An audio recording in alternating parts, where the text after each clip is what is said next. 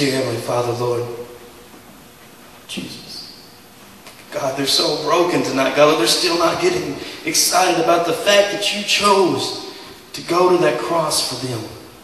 God, Lord, I pray that you begin to move in a mighty, mighty way tonight, God, Lord Jesus. Let they release the sin, the filth that has trapped them, God, Lord, to understand that there is victory tonight. There is pain today, but there is joy tomorrow if we just accept your love and your grace and say, God, we owe you everything. Dear Heavenly Father, Lord, I pray right now that you begin to speak to the hearts of those who don't know you, God. That they can get to know you and have that relationship with you. God, that they can see good things happening in their life.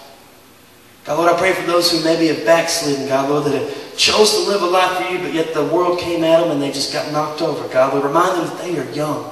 They are teenagers, that it's a progress. It is a progress. God, Lord, I pray right now that you begin to move in these altars. Guys, no more being broken. No more being defeated. Our God has overcome death. He has cut the head off that serpent. It is time to get excited, students. It's time to let it go. It's time to change our lives and have a new beginning. Those 3 days are for you to have a happy life if you choose to have it. And you simply can have it by just saying, Jesus, I need you in my life. That's the first step, guys. Quit thinking about so far ahead and focus on the right now. If there's someone in this room that you knew about this Jesus, you've heard the stories time and time again, but it sank in tonight and understood how real it is that he gave his life for you, and now you're ready to give your life to him. If that's you, if you never had Jesus in your heart, if you're ready to change your life, you say, God, I want something new, I want something different, I want you to come to this altar. If that's you, if you don't have a relationship with Christ, before you can tackle anything, it's you got to get to know him, and it's simple. Don't be ashamed of this walk, because this is a walk to victory. Because every Christian has to make this choice in their life. It's the greatest step that you'll ever take. So if that's you, I want you to come to this altar. Jesus paid it all, and all to him we owe. Every head bowed and every eye closed. Now if it's you, if you face the fact tonight that you've been spitting in his face, that you were the one that put the thorns on his head, if that's you, if you loved him at one time, but yet for some reason you just fell and you pushed him aside, he is saying, come home to me tonight. There's nothing that can change my mind. I love you. If that's you, I want you to come to this altar and say, God, I want you to take the masturbation. God, I want you to take the drugs and the boys and the girls. God, Lord, I want you to strip this homosexuality out of me. Because he did that on that cross, and he wants to give you complete victory.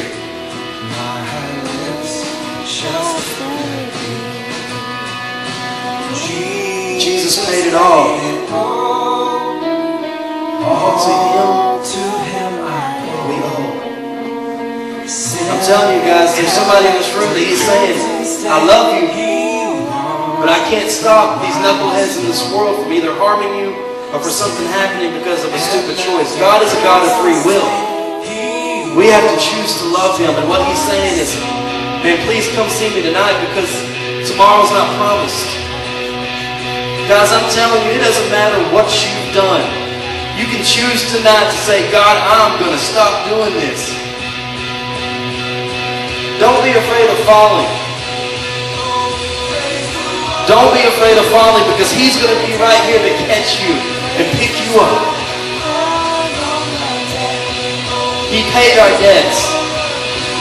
So come to him. Let him work in you. Guys, it's not going to change in an instant, but he's going to get you through it.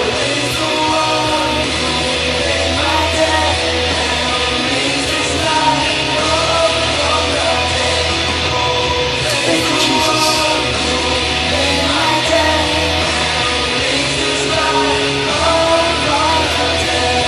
If there's anyone else, guys, please grab a hold of this tonight.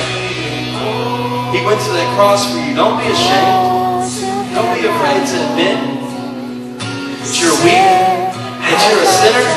That's why he did that.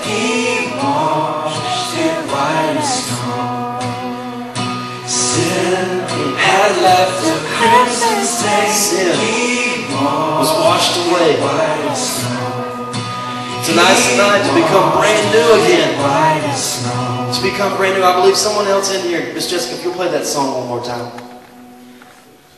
Thank you, Jesus. Dear Heavenly Father, Lord, I pray that they just be obedient to you, God. Lord, let them know tonight is the night, God, Lord, to quit putting it off. Jesus. I'm telling you, someone in here, you're so close. You're fidgeting in that seat. That's the Holy Spirit prompting you. It's okay, come down. We're going to love on you. We're not going to think less of you. More importantly, He's not going to think less of you. He is saying, time. It is time. Let's make a change. Let's be bold. Tomorrow, let's go tell our friends that we're done with that. Come be brand new is what He's saying. Thank you, Jesus. Thank you, Jesus. Finding me my all in all. Yes, Lord. Jesus laid it all to Him I owe. Sin had left a crimson stain, He washed it white as snow. Yes, Lord. Yes, Lord. Guys, just simply love on Him. This is your moment. This is your moment.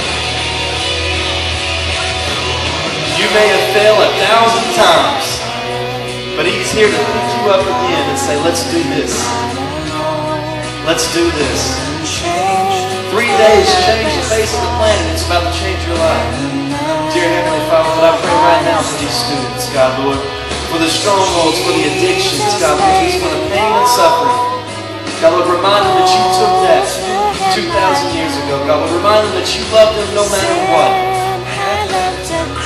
Because you said, go tell Peter. And tonight, God, you were telling them the same thing. Students, now that we're doing this, we got to live it out. We've got to live it out.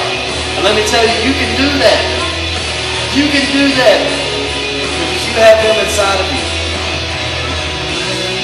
Before the throne, I stand and complete. Jesus died my soul to save. My lips shall still repeat. Jesus laid it all to Him I owe. Sin had left a crimson stain. He washed it white as snow. Sin had left a crimson stain. He washed it white as snow.